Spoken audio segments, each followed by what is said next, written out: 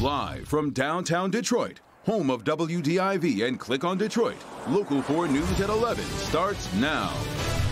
A Detroit family desperately needs your help after a car barreled through this grandmother's home. And they say drivers blowing through stop signs and speeding have been a problem for far too long. More heat, more humidity, and more storms. Wait till you see the heat index readings for tomorrow in our 4-zone forecast.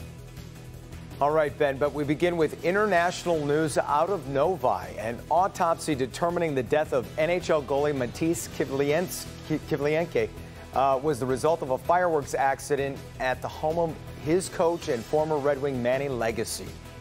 Witnesses told police the goalie for the Blue Jackets fell on his way out of the hot tub and hit his head trying to evade a misfired firework. But the autopsy shows the 24-year-old died from a mortar shell to the chest. Tonight, the NHL is in shock, as are his teammates. Our Mara McDonald is at the Novi Police Department with the latest. Jace, the Latvian Hockey Federation tweeted out that Kivlenieks' death isn't just a loss for hockey, it's a loss for the country of Latvia. He was the goaltender when Team Latvia shut out Team Canada earlier this year. The National Hockey League family mourns the tragic passing of Columbus Blue Jackets goaltender Matiss Kivlenieks. A moment of silence for Matiss Kivlenieks at tonight's Game 4 of the Stanley Cup Finals in Montreal. Kivlenieks was at the home of his coach and former Red Wing Manny Legace last night in Novi for a party. Police and eyewitnesses say the 24-year-old was in the hot tub when somehow a mortar-type firework tipped and fired straight at him. He took it in the chest. Obviously, last night we were under the impression from eyewitness testimony that as he was exiting the hot tub, he fell, and so the initial thought was a head trauma from the fall. But obviously, with the medical examiner's report, we've learned otherwise. The report says Kivlenieks had a percussive injury to the chest with massive internal injuries. He was rushed to Ascension Providence, where he was pronounced dead. Matiss Kivlenieks in his NHL debut. Kivlenieks, or Kivy as his teammates called him, played in the UHSL as well as in Latvia, working his way up the ranks. Tonight, NHL Commissioner Gary Bettman says the National Hockey League was saddened to learn of the sudden and tragic passing of goaltender Matiss Kivlenieks. On behalf of the NHL family, we extend our deepest sympathies to his family, friends, and teammates in both the Blue Jackets organization and his native country of Latvia. Per the Novi police tonight, there is no reason to think at this point that what happened at Legacy's home is anything other than just a terrible accident. And if you look on social media platforms, you'll see the hashtag sticks out for Kivy and people putting up pictures of their hockey sticks in memory. We are in Novi. I'm Mara McDonald, Local 4. Okay, Mara, thank you. And also tonight, the Detroit Red Wings are also sending their condolences to the Blue Jackets organization and Kivy's family. A grandmother's dining room is destroyed after a car comes barreling into her home on Detroit's east side. It happened when she was having dinner with her granddaughter, and the two were missed by just mere inches. Now she's telling our Priya Mann she's moving because she's had enough with speeding drivers and car crashes in her neighborhood. This is what's left of the front of Alicia's home. She says drivers are always speeding and blowing through stop signs at this intersection. She bought the home a year and a half ago, invested everything she has into the property, but now she says the risk isn't worth it. There's my address on a brick. Alicia Jackson tearfully walked through the wreckage left behind. His car parts are still on the floor. She was having dinner Sunday with her granddaughter when a car came crashing into her home. That's my dining room. It is devastating. The driver narrowly missed the pair. My granddaughter started screaming and saying, "Oh my God, Grandma, it's a car in the house." And then I started hearing people yelling and asking, "Is anybody there? Hello, hello." Then people just started coming in. I guess they were coming through the hole in the wall. Jackson lives on Seymour and Brock on Detroit's east side and says there's been at least a dozen crashes outside her home. People run the stop signs and they speed through here like they're on a freeway. They drive like 55 miles an hour up and down Seymour Street. But this is the first time the car ended up inside her home. Somebody hit that driver, and that driver ran into my house. She says she has no choice but to move. It hurts. Just because people won't stop speeding. On Monday, volunteers helped gather her belongings. They just showed up and came to help me. And I just want to say, Mr. Virgil Smith, thank you. After investing her retirement savings into buying and renovating the land bank home, she's walking away. I've had it. I'm done. I don't want it anymore. Y'all can have it. I left this for my children and my grandchildren, and this was what you left me with. Thanks for nothing.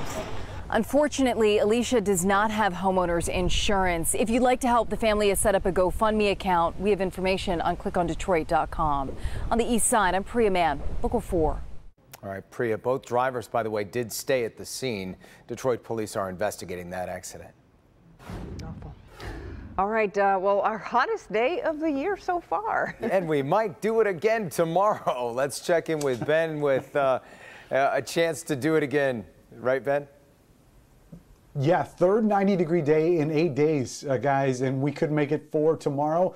But temperatures today did make it to 91 to finish. A lot of spots that didn't hit the 90, still in the upper 80s. And of course, with that humidity that was out there, it felt even hotter than what the thermometer said. Wait till you see these numbers. The heat index tomorrow, 100 degrees in much of the metro area. We'll call it 101 in the city. Lots of triple digits across the south zone tomorrow, especially there in Monroe County. And if you're not in the 100 club, you're awfully close. Mid to upper 90s in the west zone. Even spots north of 59 tomorrow, feeling like the mid to upper 90s. Lakeshore locations not giving us any relief. And we do see those temperatures coming back down. Heat index closing the gap there Thursday and Friday. But we do have lots of rain in the forecast. Starting tomorrow, we'll check out the timing on that and see when Mother Nature will give us another break coming up in a few minutes. Guys? Okay, Ben, thank you. We are hearing from a Detroit pastor and his wife after their son is killed in a jet ski accident. It happened in Chicago yesterday.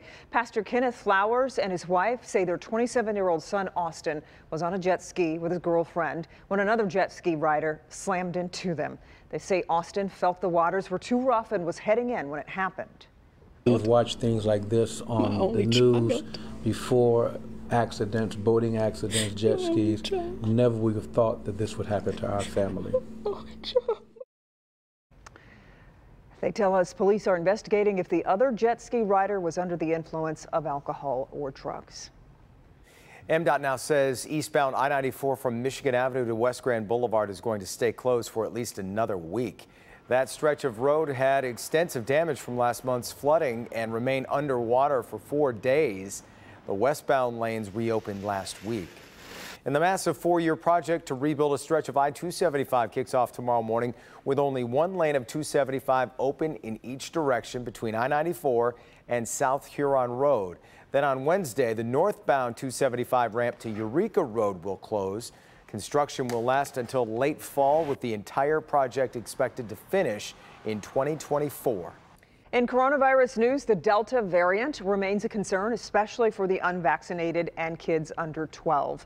The chair of the American Academy of Pediatrics Committee on Infectious Diseases says family members should be fully vaccinated if they're around a child younger than 12. Officials are advising parents of kids over the age of 12 to get them vaccinated now ahead of school starting, as it takes about 5 weeks for them to be fully vaccinated. And we're expecting new numbers from the state tomorrow, as they're updating COVID data only on Tuesdays and Fridays now. A Novi man charged in the January 6th siege on the U.S. Capitol will face a judge tomorrow. Several FBI tips helped identify the man as 29-year-old Trevor Brown. Prosecutors say Brown posted images on his Facebook page about his involvement that day. Surveillance video also shows Brown outside a tunnel at the Capitol, according to investigators. He's the 11th Michigander charged in the attack. Paul Whelan is back in a Russian prison after spending the past 3 weeks at a medical facility. Last month, the Novi man complained of having a lingering cough and inflammation in his elbow from factory work. His family says he didn't receive much medical attention except for a chest and elbow x-ray. The former U.S. Marine was detained in Moscow in 2018 and was later convicted of espionage. He was sentenced to 16 years in a Russian labor camp. He has always denied the charges against him. Still ahead, it's been a deadly year so far on the Great Lakes. Coming up, we'll have the new report showing the troubling trend. There's a fire over there! A U-Haul was loaded with enough fireworks for an entire Toledo neighborhood. New tonight, the video showing the moment it catches fire. But first, neighbors say it sounded like a bomb went off. Why it could be a while before we learn what caused this explosion in Warren. Next.